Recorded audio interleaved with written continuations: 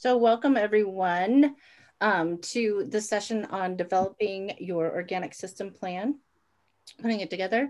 Roland Ebel with MSU is going to help facilitate this session, and as are Doug Crabtree, Nate Powell-Palm, and Judy Owsowitz. So maybe the best thing to do this morning, since it's a smaller group, we can all introduce ourselves. So Roland, do you want to just use the list and ask folks to go ahead and introduce themselves?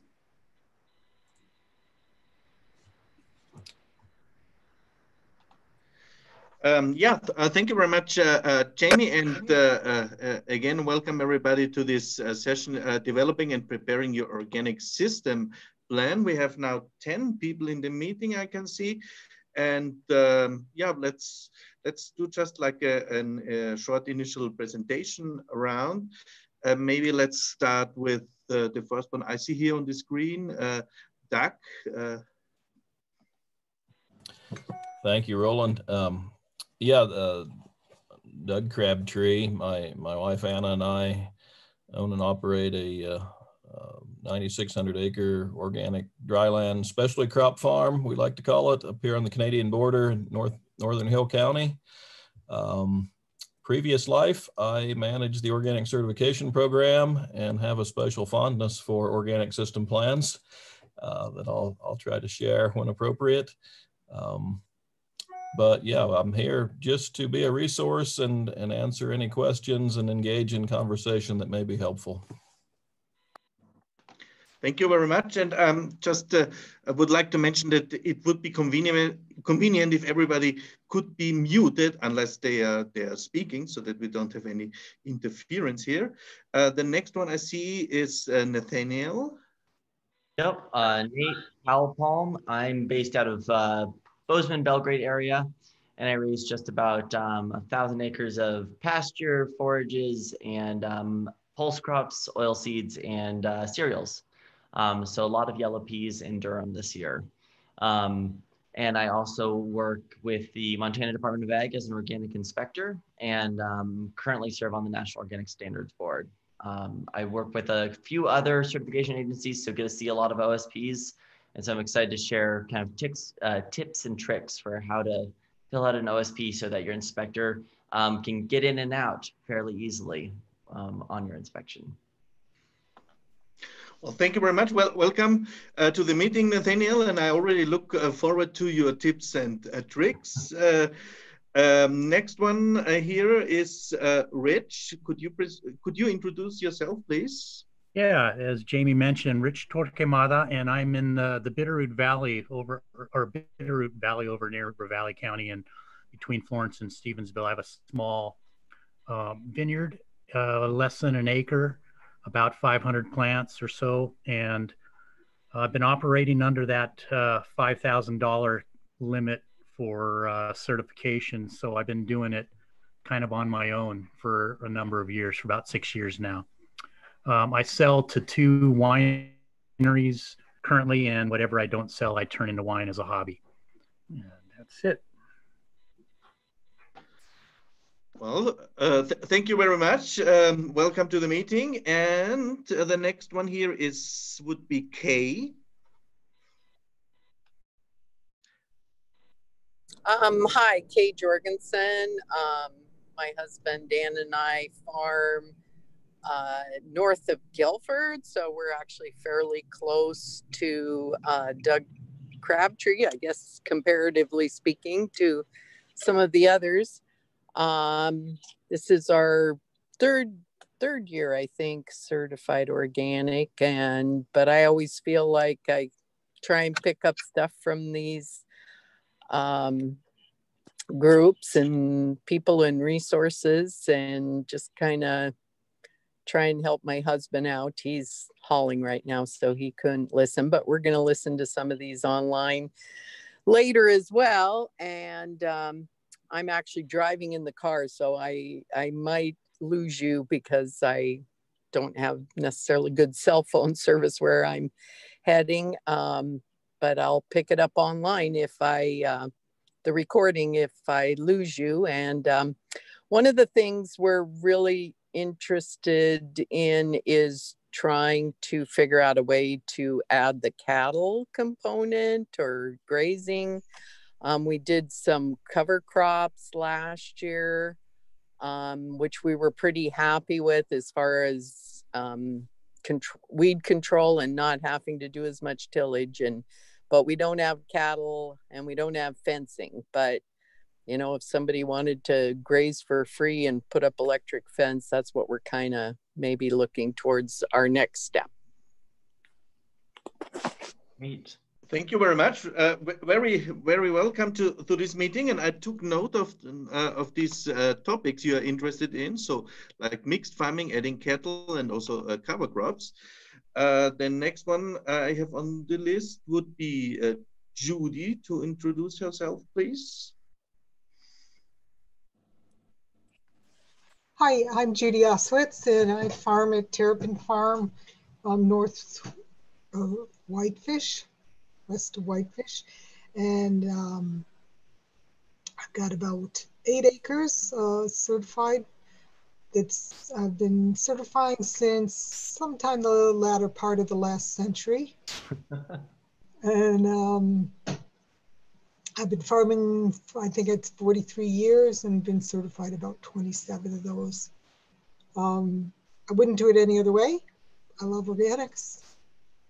I believe in organics. I believe in the OSP. The OSP makes me a better farmer. I have unorthodox record keeping methods, but they work. And the OSP is just the tip of the iceberg. It's what's behind it that really makes you a good farmer and makes you know, you can't, you know, I've been at it long enough to know I can't remember which year what was where. So if it's not written down, I'm not sure. So anyways, I like to see new farmers coming on. I like to see people integrating different systems into what they're doing, bringing in different components, be it livestock, be it vegetables, be it cover crops. It's all really good. And the more we can talk about it, the more we're going to all learn and grow from it. Thanks.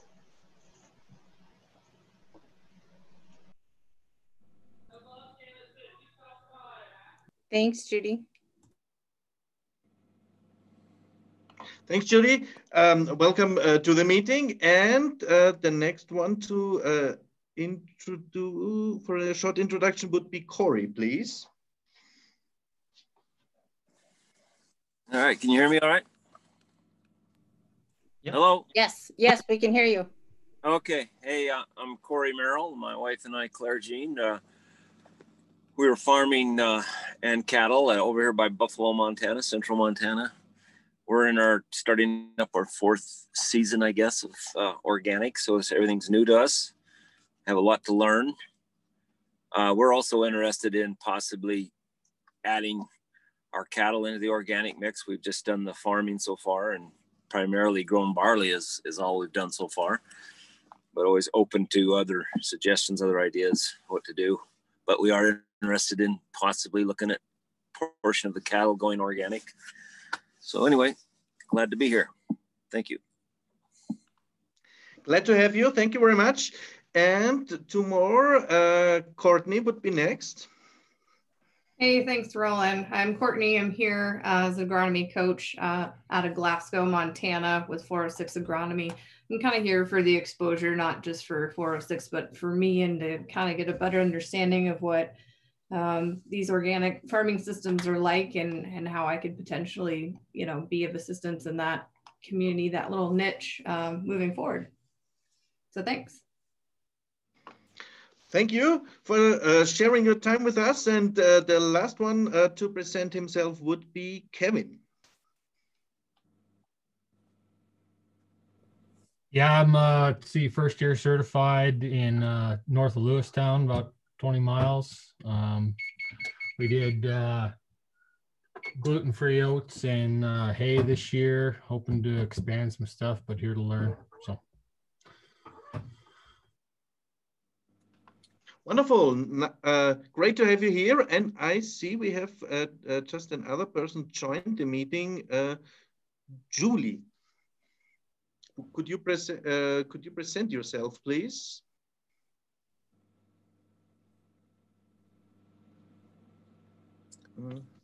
Maybe later. Well, I would say let's get right into the discussion now. So we don't have like a formal presentation, but as we have already heard, so Nathaniel has a lot of knowledge and expertise to share with the group, and I would like to invite you to share some of your experience. Sure. Yeah. So I was thinking, I was originally going to tackle this with Margaret Scholes, who has probably seen more OSPs than anybody else on this earth, but she wasn't able to join us. So the plan that we had crafted was just to go through a sample OSP that I had written up and just highlight some of the areas for different types of producers, produce, grains, cattle, different areas that you can focus on that sometimes get overlooked. And then as we go, if anyone has any questions about a question on the OSP that they've seen, that they're curious about, that they would like some more interpretation for how to better answer it, just interrupt me and we can have a discussion. So I am just going to share my screen real quick. Let me see if this works. All right, is that showing up all right, Jamie? Yep, it looks good, Nate, thanks. Perfect. All right, and I'm just gonna full screen it, and okay, and bear with me just 1 second. 1 moment, I will be right back.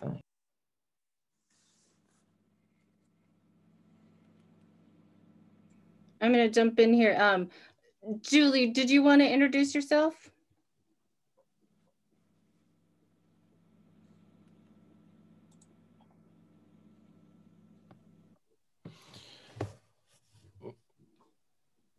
Roland, while we're waiting, maybe you could tell us your position and background.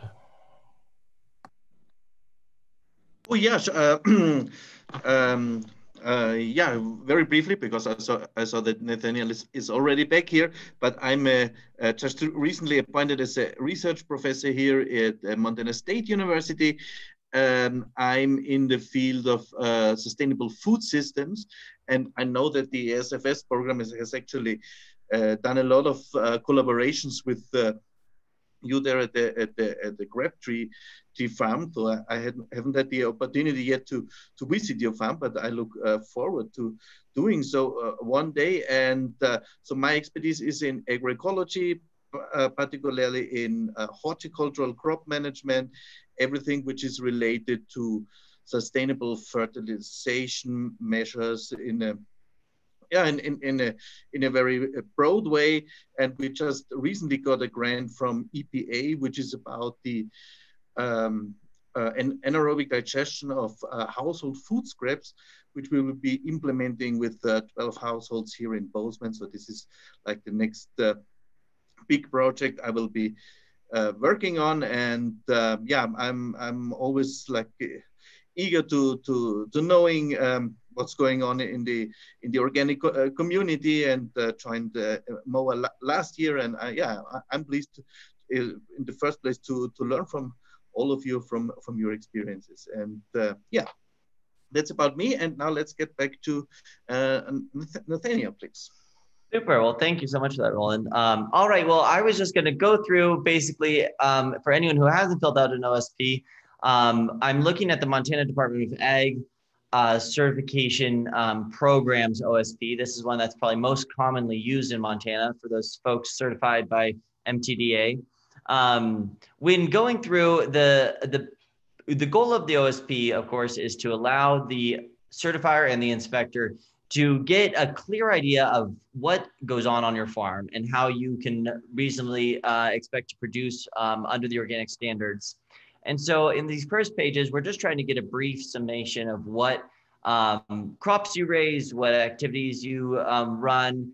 And this is a living document. And this is sort of the Montana Department of Ag, I think, is one of the cooler programs, because they just basically wipe the inspection report off every year. But fundamentally, this stays the same as you work through it year after year.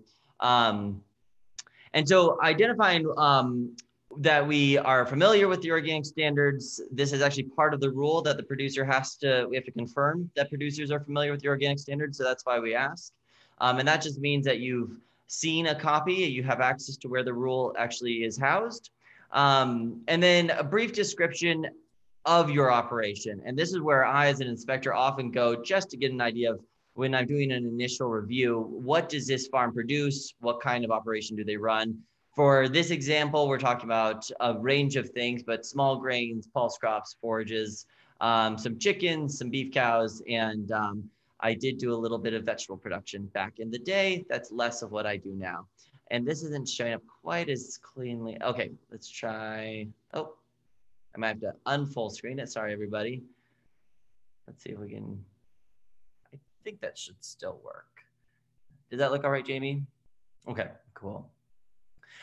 So for new applicants, if you're coming through as a new applicant, have not been certified before, you're going to fill out this second component. Look, if you're a producer who's transferring from a different certifier, if you've been certified but want to switch over to Montana Department of Ag, then you're going to be filling out this number 2 box. On the whole, if you're fresh to organics, you're going to just fill out all of this. And pretty much the biggest thing is collecting land information here. And that's a couple of attachments that we won't go over right this second, but ultimately to have land considered for organic certification, we need to know what was put on it for the past 3 years and have a good set of maps so that we can locate it and understand the respective risk to that piece of property. So filling out that land application and then making sure that we have a good set of maps. I really like using Google Earth just to take screenshots of the fields. I don't know if, how have you found best to acquire and use maps, Doug? Well, I'm a bit old school myself. So way back when we sort of started, I created a set of field maps using Excel, and I still use that format today as our primary presentation. Sometimes supplement that with the FSA maps that I find really useful in terms of verifying acres and crops.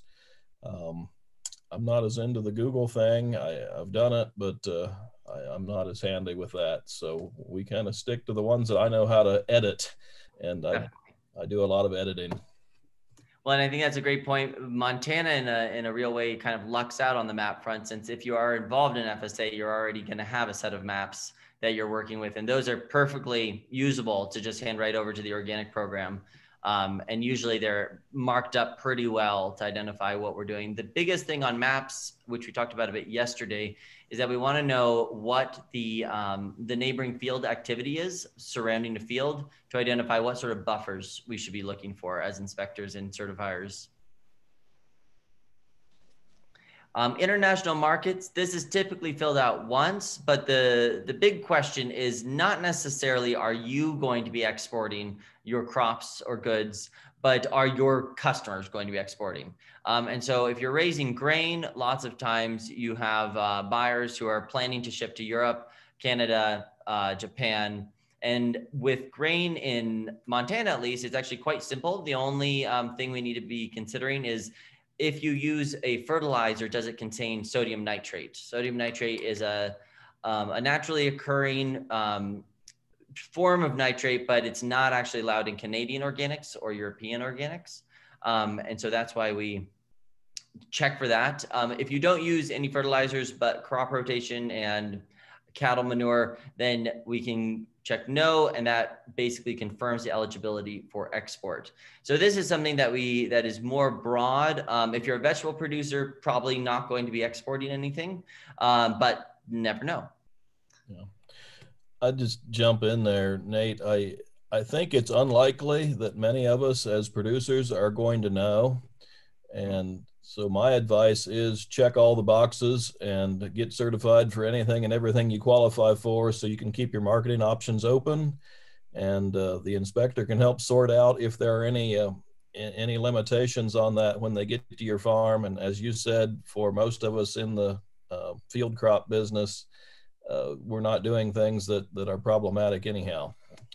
Exactly. Yep. I'd like to jump in really quick. We grow a fair bit of seed, and it does get exported by our seed buyers. And the first year that they wanted export certificates for this export certification for the seeds, the department was very accommodating in jumping in afterwards and making changes that needed to be made. Totally. Yeah. No, that's excellent. An excellent point. So it does really could apply to really everybody who grows anything in Montana and the country.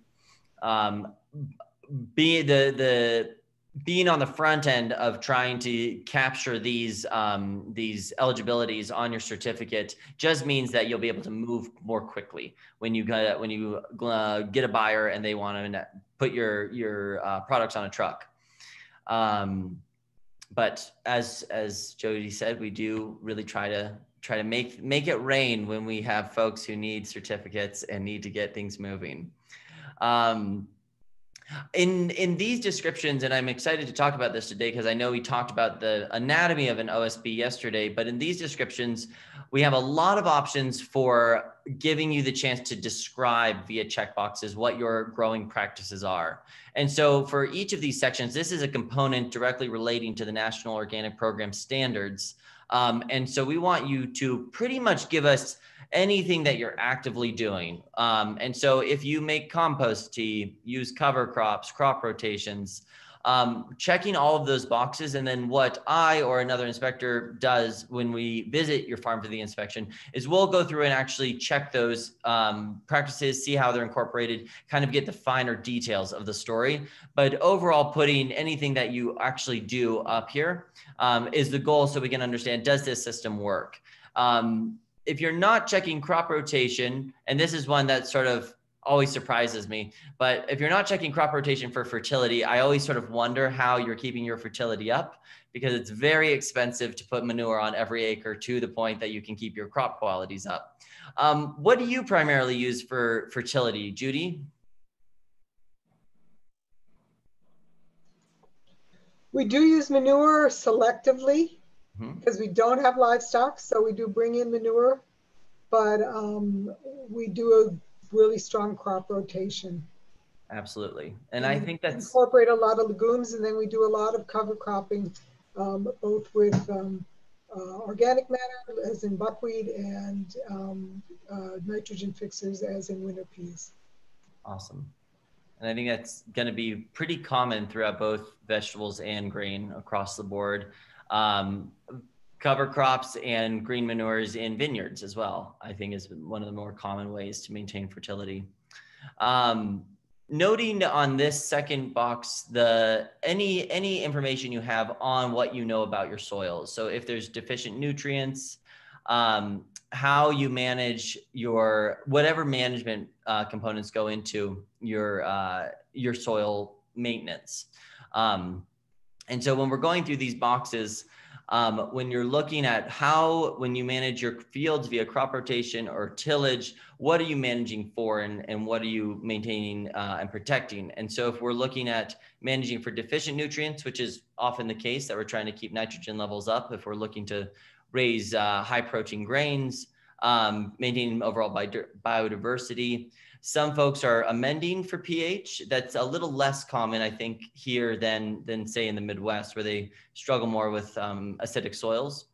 Soil compacting, soil crusting, all of these are challenges that we'll experience in any farming system. So we're just looking at what are your practices for addressing those, and which ones are you specifically focusing on. Where I'm at, wind erosion down in the Gallatin Valley, wind erosion just isn't really that common. And so my pressures would be probably more on things like nutrient deficiencies, compaction, water availability. So it's going to be pretty specific to your context in the farm that you operate. Practices that monitor for the effectiveness. These, again, are going to be, how do you actually check in that your program is working? How are you maintaining your soil fertility, your soil structure? Typically, it's going to be observation-based. And so as an inspector, I would just be looking at what records do you keep throughout the year, be it via on your calendar, in your phone, in a notebook. Any tips or tricks, Doug, for how you keep active records in the heat of the season. A good staff, I guess, is the shortest answer. But I do want to encourage. You know, there is an organic standard that we all need to comply with that says we will maintain or improve soil organic matter. And I've never understood how anyone could meet that standard without testing for it periodically. So I think it's important that that be one of the analytical tests that any farm conducts with some regularity. We try to do at least once within a rotation cycle. And it's to my understanding impossible to know if you don't check that. So I definitely encourage, you know, we do a fair bit of soil testing, a little bit of crop plant tissue testing, and also some soil biological analyses that we're working on. So the more information you have, the better you know how well the system's working. Absolutely. No, thank you for that. I think that we luck out when we get settlement sheets from our buyers, and often we sell crops based on quality. So that can be a bit of an indicator, but I think to Doug's point, soil testing can really highlight if you have an impending problem. If your nitrogen levels are really dropping in your soil, you're going to be running into quality issues and plant health pretty quickly. That's going to be, you know, something that's a lot harder to correct once it's gone over the edge of being too low. So we really want to try to avoid mining soil and use that cover crop and soil amendments to address that. But thank you for that, Doug. That's huge. Noting how often you do each practice. If you're soil testing every year, you would just be clicking yearly. If you're doing plant tissue tests throughout the season, which some folks do depending on crops, it might be a little bit more frequent. As needed will more reflect kind of larger macro observations. So identifying, you know, if we run into a bit of a problem, or if we're doing it based on agronomist advice. That might be another component of when we're considering doing these tests and observations. Noting how you keep your records. I think a lot of us could check electronic in some form these days, whether it's notes in your phone, text to each other from the tractor to the field, anything that you do to keep track of your respective records, you want to just note, and then those are the records we're going to review during the inspection, just to go over so we know where to look. The cool thing about this form is that the inspector goes through and pretty much looks at your OSP, reviews your records in your farm, and then writes their report directly into the form. So it's one of the more streamlined report forms that I've seen, and helps capture and keep this OSP up to date. Crop rotation, to Doug's point of 205, 205, which is the section in the standard, and 205, 203, that we should be building soil. And so looking at this crop rotation, I think it's a really exciting spot to identify what do we use crop rotation for, and how are we addressing and maintaining that standard. So in describing your crop rotation, my sort of assumption of the anatomy of one of these descriptions is that you're going to list what types of crops you raise and in what order. It doesn't necessarily have to be the specific type of wheat that you're going to raise year over year, but also what does it do? And so when you're raising wheat and peas and alfalfa in a rotation, you're fundamentally going to be fixing nitrogen. You're going to be limiting the pest cycle that could be attacking your wheat, and ultimately making your nutrition or your nutrient level in the soils increase, thus making it so your cash crops can maintain their qualities. So trying to get a little bit of a narrative. It's not the greatest place because it doesn't expand this form, but writing as much as you can, and then we can scroll through it. And being as detailed as possible. I know I've worked with Doug on his inspection, and he gives a great narrative about what's the point of his crop rotation and how is he monitoring it. And I see that across the board, that folks are really paying attention. I think it helps us identify where we should spend our time and focus a little bit better as inspectors when we know what your goals are for your crop rotation and how you're maintaining them. The sequence, so I usually am going to have some sort of spring grain, depending on what I interplanted. And then I might the following year go into a pulse and then back to some sort of spring annual. Of course, the goal being that we're giving enough time to break up pest cycles, break up weed cycles, suppress weeds as best we can with this rotation. Noting any major soil deficiencies on your farm. If you're coming into a really hard run farm that's had a lot of nutrients mined, you're probably going to be in more of a regenerative phase, trying to build those nutrients up. So noting those, because then we can also help you check for is this operation effectively managing those nutrients. Noting tillage practices. This is going to range. Obviously, there's dozens and dozens of different tillage tools. Our goal, of course, is to identify, are we tilling in accordance with that 205 standard, the maintaining and improving our soil. And so looking at how do we minimize till, if we practice no till, that's awesome. I haven't seen very much of that, but I think in some contexts, it might be possible and appropriate.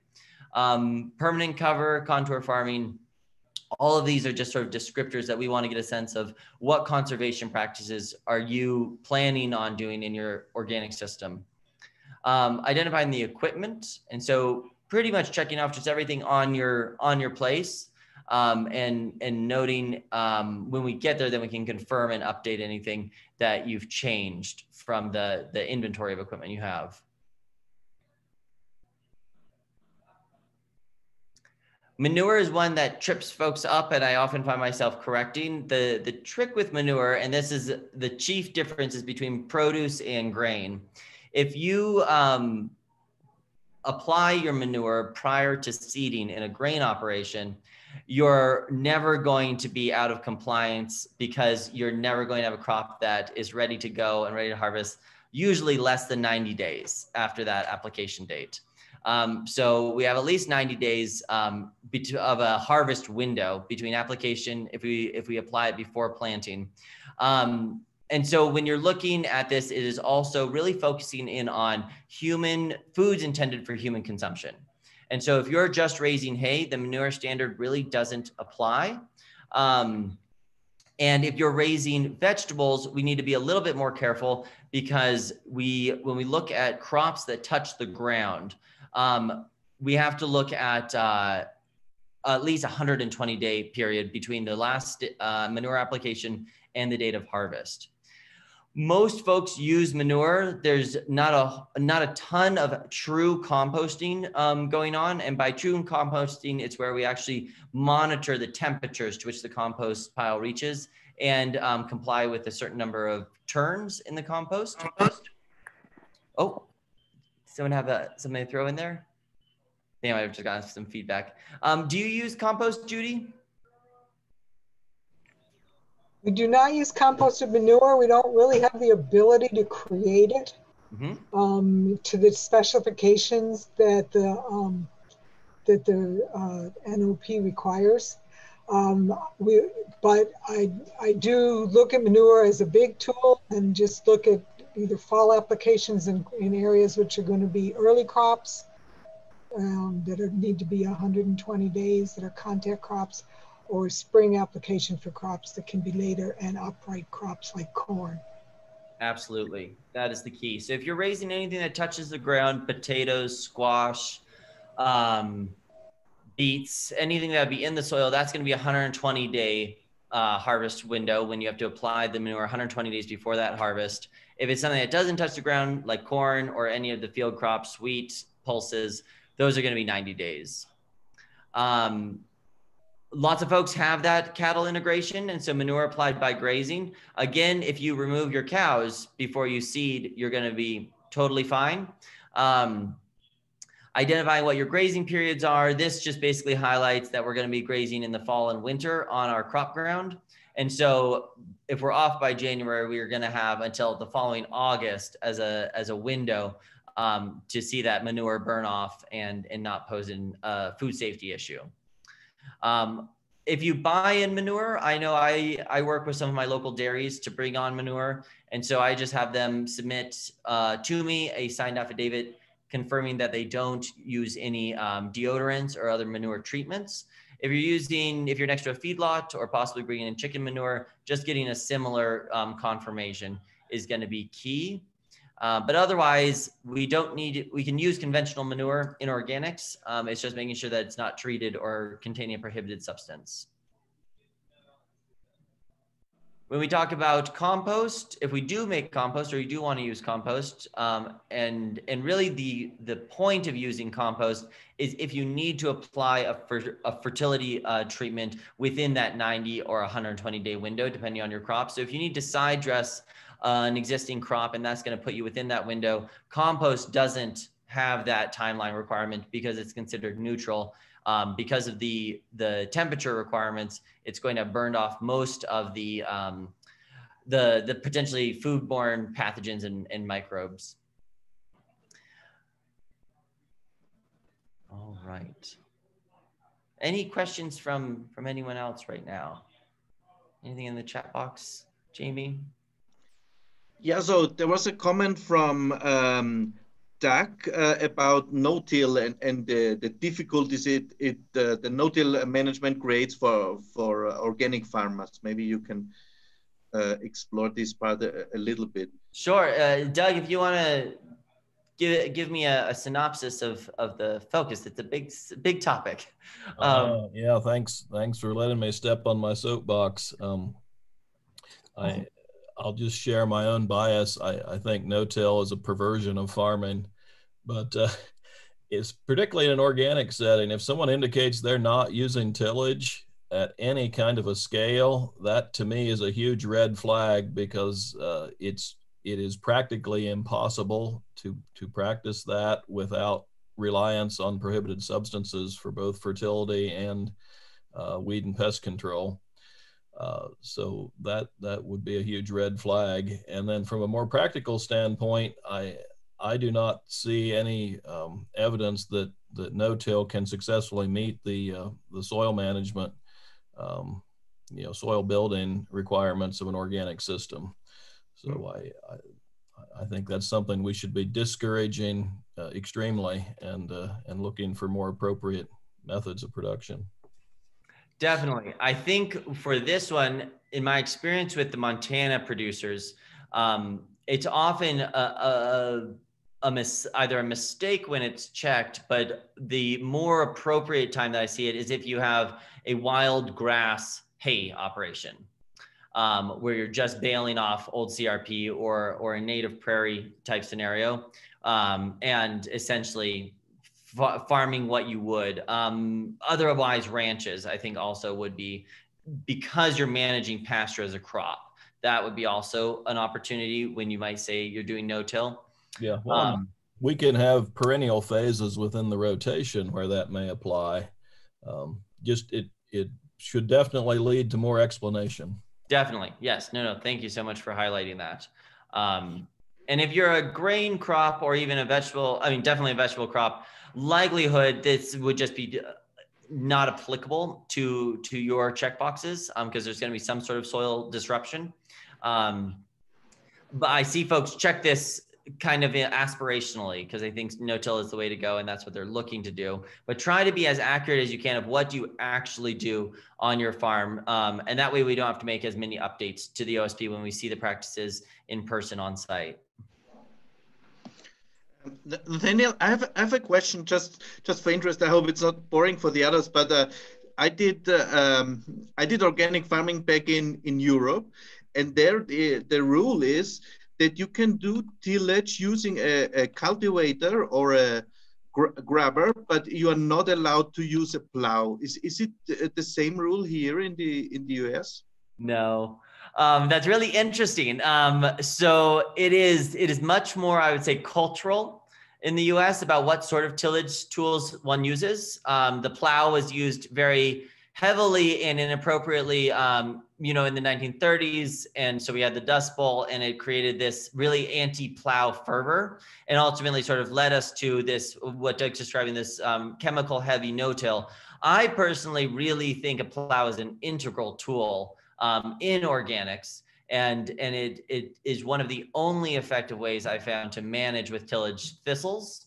And so there's not a prescription from the standards as to what tools you can or cannot use. All we really look to is, are you building soil under that 205 component of the standards? And so if there's evidence of erosion or any sort of soil degradation from any of the tillage practices, that goes in as a non-compliance from the certifier and can lead to certification being lost.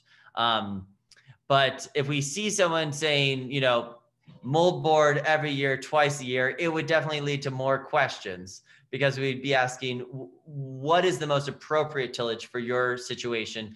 And is it trying to, you know, both manage soil conservation while also effectively managing weeds and pests and everything? And so where, I didn't catch, which country did you farm in? In Austria. Okay, awesome. Yeah, I don't know if you would speak to that too, Doug. I am controversially a big fan of the mold board in the right circumstances. I think it does have a place on the farm, and I think it's just a matter of making sure that we use it judiciously. Yeah, absolutely. I consider myself a defender of the plow. In general, we find that there are places, as you suggested, within the rotation and certain circumstances where that is absolutely the proper tool to use. And I wouldn't know how to adequately feed my soil if I didn't have access to that tool in particular at the right time. I'm really surprised to hear that from Austria, because I've done a lot of learning from systems in Europe, and where I've gathered a lot of information on the appropriate use of tillage in organic and biodynamic systems, and a lot of the long-term research coming out of England and Europe is very supportive of appropriate tillage. So I'm rather disturbed to hear that there may be a standard there that's limiting our access to those tools. Well, I was gonna say Lemken is one of my favorite companies, and I think it's a German plow maker. Indeed. I think it's very important to know we have these tools, and they are just that, they are tools, and we need to use them appropriately. You can cross the line into overuse very easily with many tools. You know, we don't have a mold board. We use a disc, or AKA disc plow. We call it a disc, but it's a disc plow. But I can't imagine farming without it. It depends a lot on the soils you are dealing with, obviously. Yeah. Absolutely. Yep. And that's a huge thing. I know, like where I'm at, like I was saying, in the Gallatin Valley, I have a lot more heavy, loamy soils, and I also don't have wind erosion. I'm protected by mountains and trees. And so in that context, oftentimes I can not worry about using a plow, and do so as long as I'm making sure I'm trying to keep that soil covered as best I can with cover crops and everything, and leaving a good amount of biomass on top of the soil. If you're in a really sandy soil and you have exposure to a lot of wind, a plow would be something that you'd want to really consider how to protect your soil. You still might need to use it, but making sure that we're in the context of our soils using the appropriate tools. But thank you for that question. That's huge. I want to make sure that everyone that's newer to this has a chance to ask any questions about maybe some practices that are specific for their operations. Yes, please. Do you want to jump in? And we learn from all sorts of different circumstances. So I was going to ask about the vineyards. What do you use for crop rotation and soil fertility? Yeah, I don't, of course, they're perennial row crops in essence. And so I don't rotate my grapes. I'm just going to start next year using cover crop for weed control. Right. I do a shallow shallow till on weeds between the vineyard rows, and I use right now wood chip mulch and hand weed pulling and just a lot of things, solarization, burning for control of weeds. But for nutrients, you know, I've been using feather meal, organic feather meal, incorporated around the vines themselves by hand, and that's about it. I'm not. I could use more nitrogen, but essentially my soils are okay enough. And grapes are one of those products where, if they're stressed a little, some say you get even a better quality of juice for winemaking. For sure, yeah. I've done quite a few inspections of grapes over in Napa Valley, and they've, I think, seen some pretty awesome progressive rotations. Like you said, the vines themselves aren't rotating, but incorporating things like pulses and annual plow downs into those alleyways between the vines to try to keep that soil, actively manage those alleyways as a means of improving that soil. Right. I would have a comment for you, and that would be to be wary of burning for weed control, because there is some rather specifics in the regulations about that. Yes. So to that, and I think we're getting to it we're not allowed to burn crop residue or residue. And so I raise flax, and it leaves a pile of straw that's really hard to incorporate. And so a lot of folks on the conventional side will burn it off. That's prohibited in organics. We can suppress weeds and suppress germination of weed seeds. But the goal is to not basically to limit the amount of carbon we're shooting into the atmosphere in an organic system. So when we're burning, just trying to think of, is the heat killing, you know, a pre-germinating seed or otherwise a small weed pressure, and not that we're just burning off stubble and crop residue. I had a question. Oh yeah. Sorry, this is Craig Schmidt. I'm a little bit newer to the organic rotations and such, but are any people using organic fertilizers of any kind to get their ground started, things started, biologically? In some ways, lots of times I've had a lot of different companies contact me, sort of asking, they have an existing product portfolio and they're interested in how it might be incorporated into organic system. And I have just honestly never found a better jumpstart to soils than doing a good cover crop, a good diverse cover crop, because you're going to be activating a lot of the sort of the ambient microbe communities in the soil. And so some folks might do an injection of a fish emulsion, a feather meal. There are specifically sort of what they call biological inoculants, improving that fungal to biological ratio. Those, I think they have a place, and especially if you have really hard beaten soils that might have been farmed in a monocrop of the same crop, wheat on wheat, those can help. But I really, if you're able to get just a good cover crop, even for a plow down in there, I haven't seen anything jumpstart a field quite like that. What would you say to that, Doug? Well, you're a lot more diplomatic than I am, Nate. Not being an inspector any longer or working for the certifier, I'll just be very frank.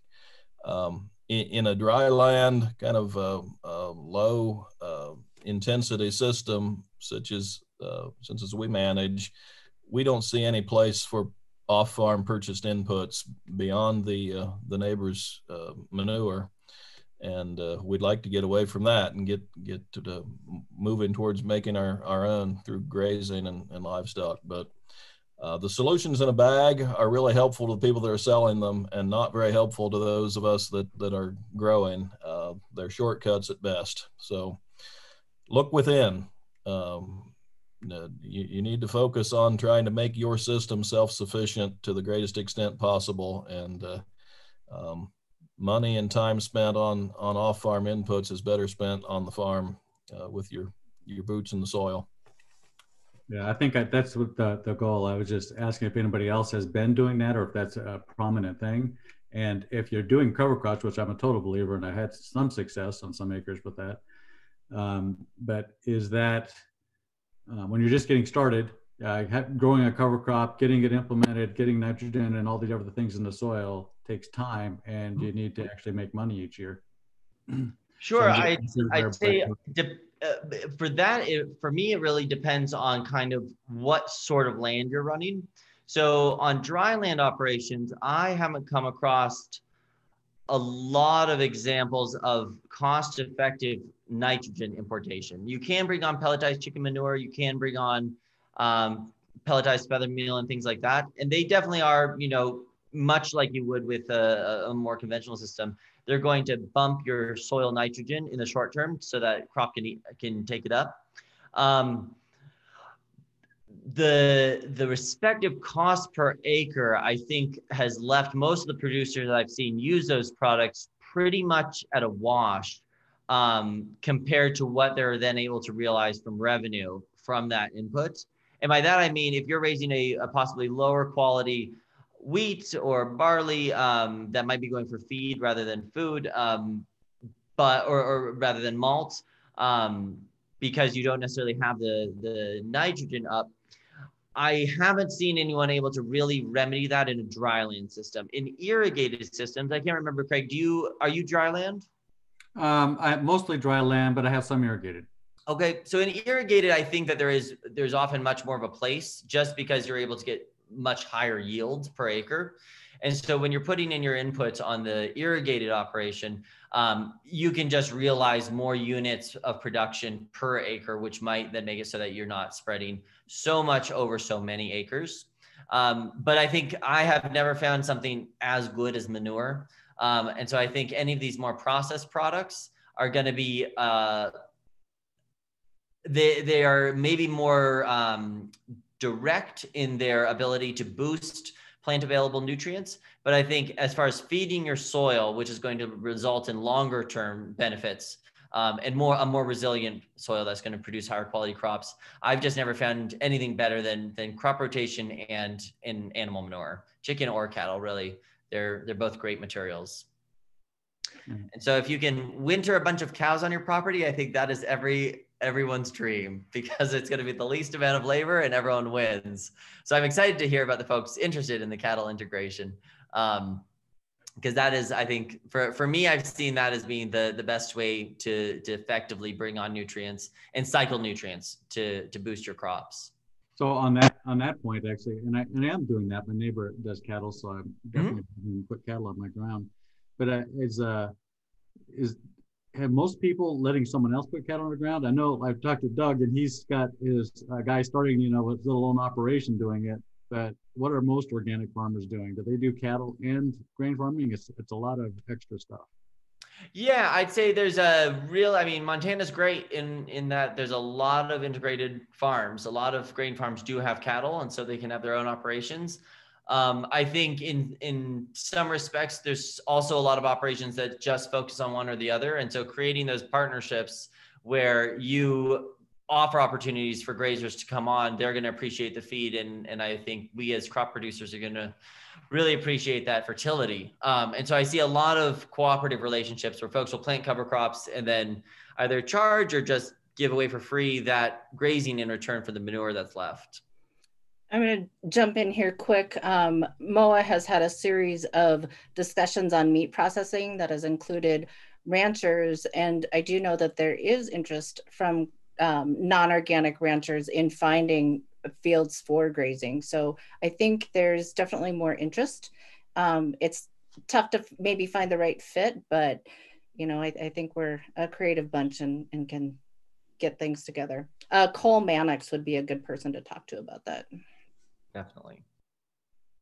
So just a little on seed. So looking at when we go to source seed, of course, we need to first look at if we have certified organic seed available to purchase. That's what we need to purchase.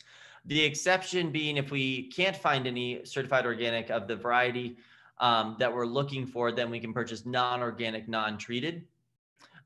We have to do a seed search where we look at 3 different suppliers of organic seed. And if they all come back and say they don't carry the variety we're looking for, then we can proceed with purchasing a non-organic variety. So noting that, keeping a good record of who you check with. And so here I noted the different seed suppliers I might look at when trying to find. They all sell some form of organic seed. So we know that they at least have the channels to source organic seed.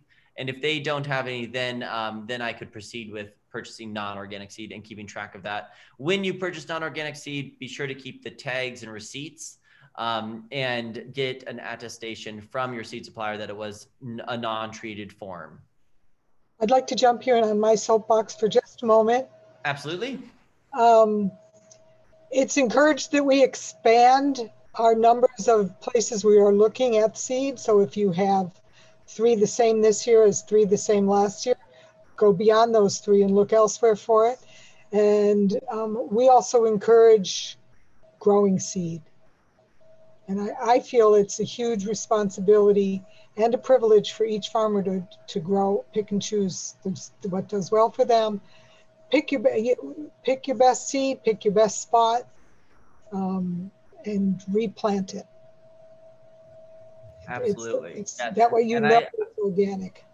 I think I'm glad I'm in Montana because I always come across as deeply biased towards Montana and saying how Montana is the best, but also because we raise cereals and pulse crops, most of the time we can be saving our own seed. We don't raise hybrid crops that need to be from 2 purebred parent lines like corn or soybeans, mostly corn.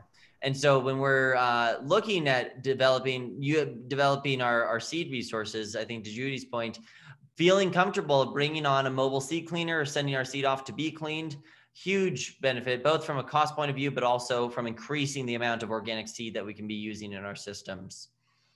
And not only is it organic, it's grown in the climate that you want it to be from. Absolutely. I mean, there's nothing better than a seed that's actually adapted to your farm. And that's what I think is to our benefit to all be striving towards. Just from purely dollars and cents, that seed's going to do better. We don't have a lot of genetically modified seeds that are applicable to Montana production. Of course, we'd be looking at alfalfa, corn, some squashes, and that would be the majority of potentially GMO. When we go to buy seed, we need to be making sure that we're not buying any GMO seed. That is strictly prohibited. We can't ever use GMO in our organic production, and we can't use GMO on our transitional ground. And so if you're looking at transitioning ground, growing cover crops, putting in some alfalfa, you still want to make sure that that seed is non-GMO if you're going to be using non-organic seed. We do inoculate, of course, all of our pulse crops, all of our legumes. And so making sure that the inoculant is an approved material. And so when you're going to buy your inoculant, checking in with your certifier to identify and confirm what your inoculant is and that it's approved is something you're going to want to definitely do before mixing it in with your seed and putting it in the ground. So vegetable, this is going to be if we're in the fruit or herbs or annual and perennial produce business, where the most specific component of this is in addition to seeds, if we're using seedlings or seed stock, they're going to have to be certified organic. So if we're purchasing perennial planting stock, then those are going to have to be treated as organic for a year prior to harvesting. So if we're putting in fruit trees or grapes, usually it's not a problem because mostly they don't yield in the first year. But we want to make sure that we have confirmation that they were themselves not treated when we put them in the ground, and that then we have that year delay between planting them and harvesting them. So they're managed organically for a year prior to taking organic fruit.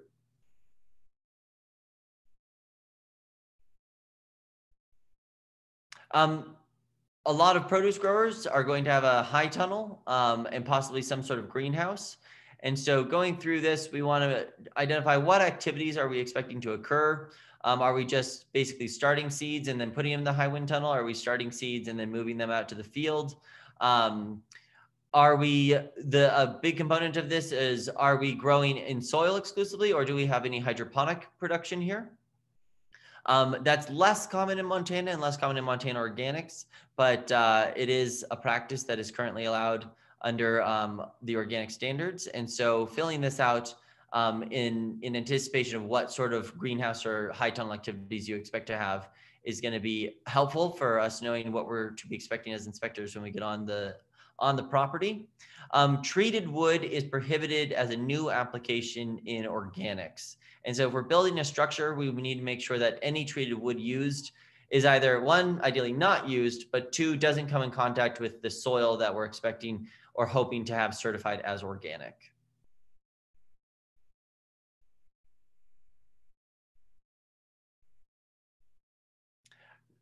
In here, we would incorporate all of our seeds used, for non-organic seeds. If we have organic seeds, we're going to just list them, and we want to make sure that we have a certificate with them.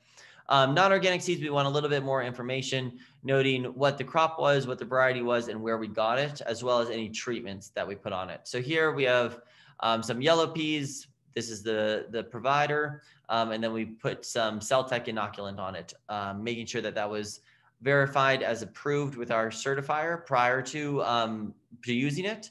And then also getting a letter from the supplier that they didn't have a prohibited treatment on those seeds prior to sending them to us.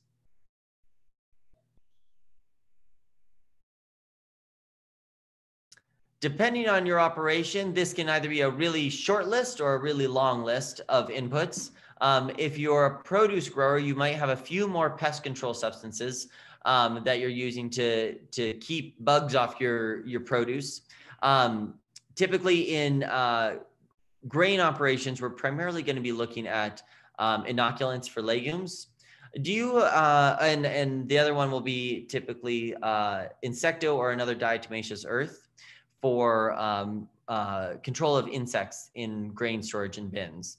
Do you have any other materials that you commonly use, Doug, in grain operations? No, we tend to avoid them. The inoculants and the diatomaceous earth grain treatment are, I'm pretty sure, the only thing we've ever had on our OSP. Yep, and that's most common. I think, Judy, you could probably speak to a few of the other probably pesticides that would be used in organic context for your vegetables. Well, we don't use a lot. Maybe every 7th year, I find that we need dipel. Mm-hmm. Absolutely. It depends what grows near you. We happen to be in a canola growing region, so we do have a lot of pressure in the brassica family of insects. Absolutely. Since canola has become popular. And occasionally, I think maybe every 5th or 6th year in one spot, we'll use a neem oil. Mm-hmm. And so we're pretty careful. The greenhouses, we release ladybugs. Fantastic. And that is exactly sort of the goal, is that we have a system that has been maximized ecologically, and so that it's able to take care of the problems sort of as an ecosystem with materials used secondarily. On this list, we just want to make sure that any material we're going to use has been identified and approved by our certifier. Again, this is going to be one of the few really hard lines in organics, that if we put a prohibited material on our crops or on our land, it starts that transition process completely over. And so if we have a prohibited material that was accidentally applied because we didn't necessarily get approval or we didn't check with the certifier before applying it, that will completely kick the land out of organics for at least 3 years. So making sure that we rely on the certifiers heavily just to get that approval is going to be your path to peace of mind. Natural resource and biodiversity is an under-filled out section on the OSP, and I really want to encourage everyone to try to take some more time and really consider this. It's a growing point of interest from the National Organic Program. How are organic farms managing their natural resources, wildlife, soil conservation? And so when we go through, there's a lot of options. If you're involved with NRCS, you're probably going to have a lot of this already articulated in different plans, and feel free to include those plans with your OSP. It's going to give us a really good idea of what conservation you're conducting on the farm. With the with the check boxes, we're really just looking for what are all of the different things that you've done on a fairly consistent basis. So I'd say, you know, within the last 3 years, have you done any of these practices, and include them, and then we can talk about them during the inspection. But anything from cover crops, which are really common just in a cropping scenario, but historic shelter belts, windbreaks, very common across, you know, most of Montana. Any sort of conservation farming, like contour farming, avoiding highly erodible land, strip cropping, conservation tillage. All of these are practices that I commonly see as an inspector, and often they don't get called out on this sheet, but they are being done. So give yourself credit and try to identify all of the practices you do perform in this section. Nutrient cycling, we're really just looking for how are you maintaining the soil fertility, and what are you doing to not leach any excess nutrients. Nutrient leaching isn't as common in Montana just because we're so dry. And so there's not a lot of runoff typically in organic systems, but noting what you do, so cover crops, crop rotation. If you have catch crops around the edges of fields and preventing runoff into streams, that's often a really great point of interest for us, is how are you protecting your waterways and your wetlands. Maintaining crop residue, it seems kind of simple, but if you're leaving a lot of crop residue on that field surface, you're functionally performing a lot of different conservation activities, like moisture retention and building that organic matter in the soil. Running over your biological and ecological diversity, I think I would love Doug to talk about sort of how he does this. I think he does a really great job in just being a really observant farmer about what are the activities of wildlife on your farm, and what are you doing to enhance and protect those respective groups of wildlife. Would you like to speak to that at all, Doug? Sure, thanks, Nate. Appreciate the compliment. We do make a point of inviting nature into our farm structurally, and you know, it starts with just the layout of the fields. But what you're speaking to about observation, we encourage, try to ourselves, and encourage all of our team members, you know, interns, apprentices, full-time staff, all of those to be alert to the presence of wildlife, and it is an indicator to me of a functioning biological system, whether we're talking about you know, large animals or the microscopic and everything in between. The more the better, and we feel like that's part of a functioning farm, and we try to note it whenever we can and encourage it as much as we can. And I think a lot of folks are doing things they don't claim credit for. So trying to read through this list and check those boxes and see how we could do kind of, you know, a mass balance, that your farming practices, to Doug's point, are your farming practices being friendly to nature, or are they crowding nature out? And I think on the whole, a thing I love about organics is that on the whole, it does invite nature in. It by default increases pollinator activity, increases the nectar flow of different ecosystems. And so noting that as best you can and highlighting that is a great opportunity to have a discussion with your inspector about the practices you are doing right. Reducing the spread and impact of invasive species. Lots of times I think it's sort of an interesting conflict in organics, but most producers, I would say, use weed-free seed. They're going to be using certified seed. Mostly that certified seed is not going to be organic. And so that's a funny contention. But ultimately making sure that organics doesn't become a weedy mess in your fields is going to be good for you, but also good for everyone around you. And so when we see really intense weed pressures, we will cite that as an issue of concern and potentially non-compliance. And so like Doug was saying, we do have a lot of tools in the toolbox. We've got a lot of tillage tools with a good crop rotation. It's not impossible to really farm very clean fields. And so when we're considering how we reduce the spread and impact of invasive species, considering all of our different toolboxes and tools in the toolbox are going to be an important part of this part of the OSP. Supporting wildlife during the production season. Most organic farms are going to have buffers on the whole. And so I love to see folks using those buffers as a way to enhance wildlife habitat. Some folks really want to farm every inch inside their fences. I think that there is somewhat of a better use for that space and time. And so if you're able to, plant your buffers with pollinator friendly crops, leaving your buffers standing if you can for ground nesting birds, things like that, we want to try to highlight that and identify what are those practices so that, again, we're inviting nature and at least not crowding nature out.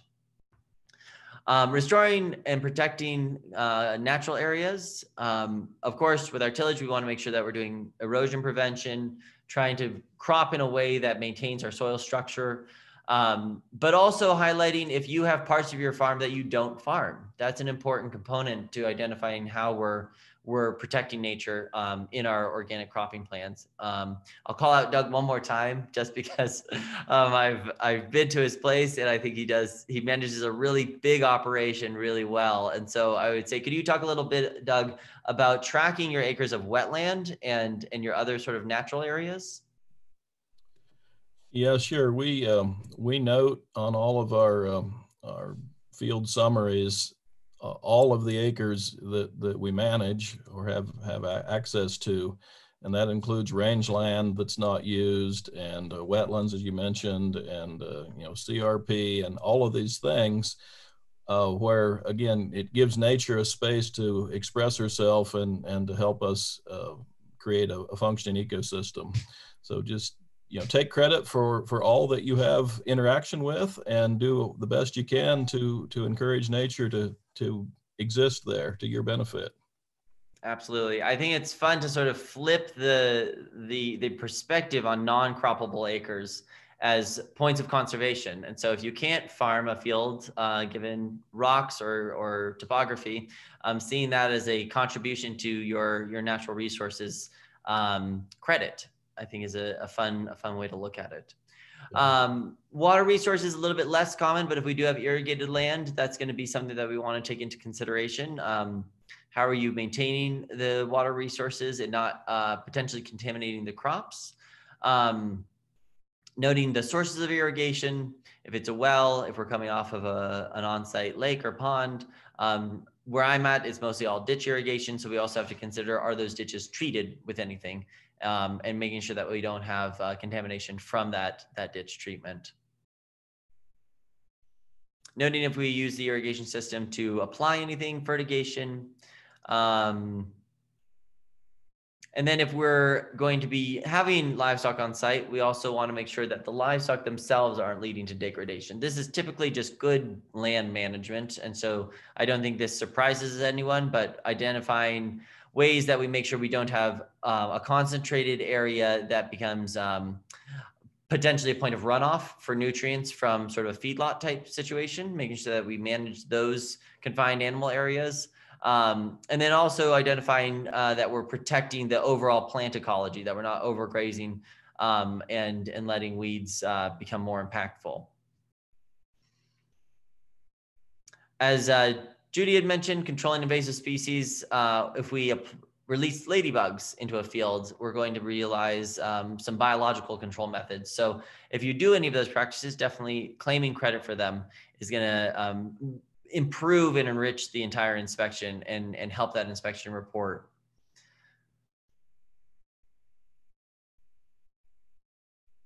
Weed management is always a point of discussion at every single farm. I asked the question, right off the bat, what are your most troublesome weeds and how are you effectively managing them? And so trying to really dive into what are all of the tools you use in your toolbox. There's a lot of options in this OSP. These are just a few that might be commonly used. If you're in a produce operation, you might be using more things like soap-based, other herbicides, If you're using a crimper roller, you might have some smother crops. A lot of different things. I sometimes use pre-irrigation to get one more flush of weeds on my irrigated ground, but try to go through these lists thoroughly and identify if any of your practices correspond to those checkboxes. Monitoring practices, we do like to see that there's some monitoring going on, that you're not surprised when we both get out to the field and there's giant thistle patches everywhere. I'd like you to know about that before I know about that and have a plan to accurately monitor. Making sure that we just keep up again on how often do we monitor, what way do we monitor, what records do we actually keep. It might be pictures in our phone that are date stamped. It might be handwritten journal entries. Anything, any record is allowed in organics. We just want to make sure that it accurately captures what we're looking at as far as monitoring. Pest management, a little bit less common. We don't suffer from too many pests, but I know grasshoppers were a really big problem this year. Sawflies are perennially kind of a pressure that we deal with. So making sure that we identify what are we doing to actively and proactively manage those pests and keep those pests suppressed.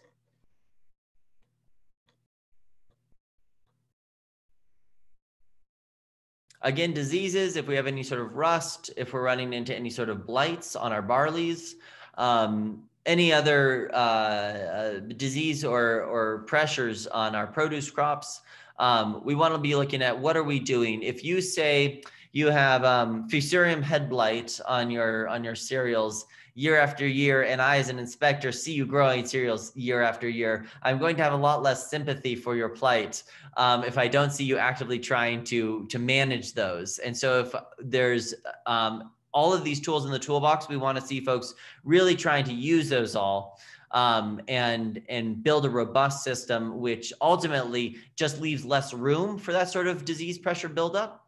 And so when we're talking about crop rotation, it is both just good business and good agronomy to manage your fields effectively with crop rotation. But it is also a mandate in the standards for the very reason that we, by rotating our crops, can prevent buildups of pests and weed pressures. And we can make it so that we are proactively minimizing the chance for outbreaks, which affect not only us, but possibly neighbors and other fields around us.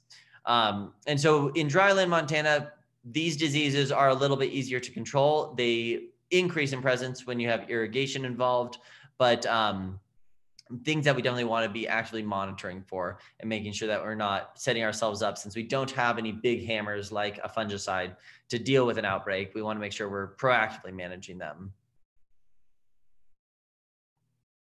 If you have split and parallel production, it's going to be something that we're going to look quite closely at. We want to make sure that if you're raising wheat in parallel, so you have organic and conventional wheat, that you have an SOP and practices in place that can make it pretty clear, and with a good level of confidence, we can assess that there's not potentially contamination either from your inputs, your herbicides, your pest controls in your bins.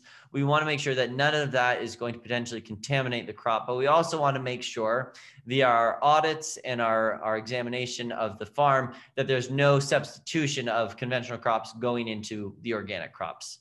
And so that's why those pesky audits where we have you pull out all of your records and run through years worth of production, that's what those are for, is making sure that if we do, especially in a split and parallel operation, if we do have conventional and organic being produced side by side, that we can with confidence show that we're not at risk of contaminating. So it's neat that I really like that we can do split and parallel production, because I think it helps folks get started in organics and they don't have to take the whole operation, but it does require more record keeping and more attention to detail. Harvest is going to be fairly consistent. We just want to make sure that your machinery is not going to pose a risk to your crops. So how do you clean out your machinery? If you're using custom harvesters or custom trucks, how are you tracking and recording that machinery is being kept clean and not itself posing a risk to the organic integrity of the crops? So a few check boxes, also some options to describe what you're doing. So in my case, all of my equipment is dedicated to organic. So I don't have, I don't use custom operators and I don't do any custom work for conventional farms. And so that makes it a little bit easier. If you're using, I'll alternatively though, use a lot of custom trucks to ship grain out to customers. Typically that is handled by the customers, but if you're managing it, then you want to make sure you're getting clean truck affidavits stating that that transport unit was cleaned prior to loading your organic grain. So going through this, just noting all of your practices, some of it might be not applicable. If you require a purge, then we want to know where does that purge go. So if you're running 30 bushels of grain through your combine as a made to clean the combine, and by purge we mean you're going to send organic grain through that combine, treat it as conventional, get rid of it as conventional, and then start harvesting the rest of your organics. We want you to keep track of that, keep good detailed records.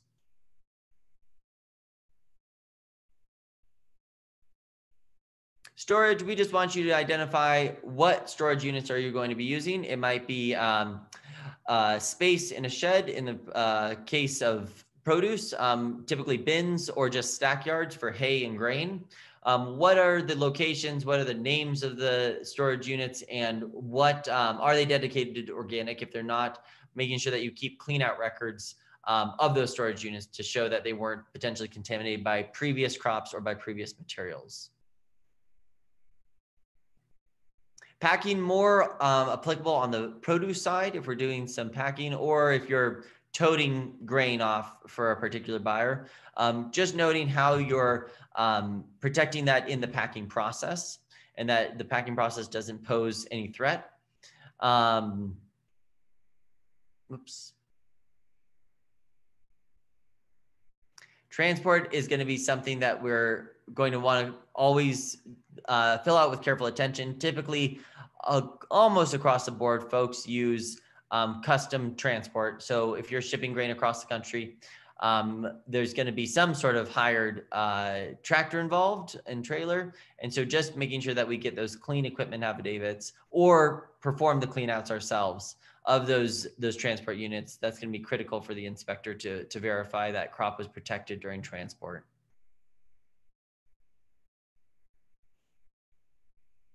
And then record keeping. So this is a way to also summarize, again, we've noted it throughout the different modules, but noting what records do you keep, in what form do you keep them, and really focusing on everything. A big one is that all of your organic records need to be maintained for 5 years. And so don't throw them out after your inspection. Even though it might feel celebratory that you got through it, you got your certificate, now all those records can go. Make sure you hold on to everything for 5 years. I would say just hold on to everything forever, but at least 5 years. It's really, I think it's a critical component and a really important way. If there's ever an investigation of a supply chain fraud, lots of times we'll go several years back to verify compliance and that a given operation wasn't involved in fraud. And so that 5 years is pretty important for making sure that if there is any sort of supply chain investigation, we can conduct that and have all the records necessary. Lot numbers, I think we can pretty much use a consistent lot numbering style. I can't quite remember what Doug's is, but the one that I really like is that you're going to identify the year of your crop, you're going to find what your crop is, and then you're going to identify the storage unit and the load out of the storage unit. And so what we mean by that is when you go to sell a crop, we want you to identify it with something that allows us to trace it back. And so when you're looking at a lot numbering system, my goal is to ideally be able to take that lot numbering system on the sale and trace that crop back to the field. If you're a grain producer or a hay producer, lots of times you're aggregating different fields in bins or stack yards. If you're a produce grower, I think it's somewhat a little bit easier to know which fields you harvested, because that the harvest to sale period is a lot shorter. You're going to be selling fresh produce a lot of the times. But coming up with a system that allows you to trace that crop back from sale back to seed is going to be a foundational component to that auditability of the organic system. noting any other internal audits you conduct. And then, of course, we just need to make sure that we can trace all of your crops from sale back to seed, and that we can do a mass balance whereby we look at the amount of acres you're certified to grow and how much you actually sold off of those acres, and make sure that that is justifiable. If you do any record keeping, I hope you do record keeping. If you do any labeling, there's very specific uses of the organic seal that we have to consider. As a grain farmer, I don't do any labeling. It's all sold bulk, usually in loose in hopper trailers. But if you do pack and sell under a brand, and you want to use the organic seal, just want to make sure that you submit those labels to your certifier prior to sending them to the marketplace so that they're approved. It can be a real headache to have to pull a bunch of product back off the shelf if it's mislabeled with the organic seal, incorrectly used. Prior to getting them printed. Or prior to getting them printed. Yes, it's very expensive to have a bunch of labels you can't use or you have to amend. So absolutely. All right, well, I think we are 1 minute ahead of schedule. And does anyone have any questions? I realize that is the whole crop OSP that we went through. And so if there's anything on that you still have questions, shout them out now, or feel free to email me as you work through your system. Yeah, just a note too. I'm willing to stick around so long as everyone has the time to do so and has questions to ask. Yeah.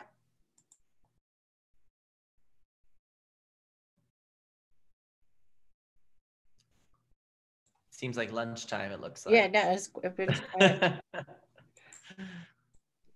Again, operation-specific questions are really good. I have a question, Nathaniel. Which component of the farm do you think farmers have more difficulties or challenging? So, what's the most challenging part of the whole process, based on your experience? From the filling out the OSP, I would say it's materials. Making sure that we get all materials approved prior to their use. Labeling, if we're doing that can often be quite a headache. And I see a lot of farmers struggle with the amount of paperwork it takes to amend a mislabeled series of products sold. But inputs, labeling, and seeds, those are sort of the three fundamental ones that cause a lot of headache. And if I could just have folks focus on those most heavily, it would be a lot easier. Making sure that we just take with due diligence the right steps to receiving the proper approval and getting the respective information on the seeds. That's going to be saving you a ton of time and headaches when it comes time for inspection process, and make it so that your inspection can occur. We typically don't do inspections until all of the paperwork has been received on the whole. And so the more delayed we are in getting that information, the more delayed we are in getting the inspection. Thank you. Yes, thank you for the question. Any more questions? Well, I think you were right. Yeah, lunch. It's lunchtime, and it was definitely a very an exciting meeting, and I think we learned a lot. Incredible how many topics we could explore here in just 90 minutes. So I would say from my part, let's end it here, and maybe thanks a lot of obviously everybody for attending, and Nathaniel for this excellent presentation. And I don't know whether Jamie wants to share some final words with us. Thanks, Roland. Yeah, just another note that we do have a session on accessing federal working lands programs this afternoon at 4. If you don't have an invitation to that party, please just let me know. And so you've just been participating in Organic University. The bulk of our conference actually starts tomorrow at 9 o'clock. So if you don't have those invitations, please, again, let me know. So thank you for joining us, and I hope y'all have a good day. All right, thanks everybody, and thank you, Doug and Judy. Doug and Judy. Thank you, everyone. Feel free to reach out if anyone has further questions we can be helpful with. Concur. Thank you. All right, take care.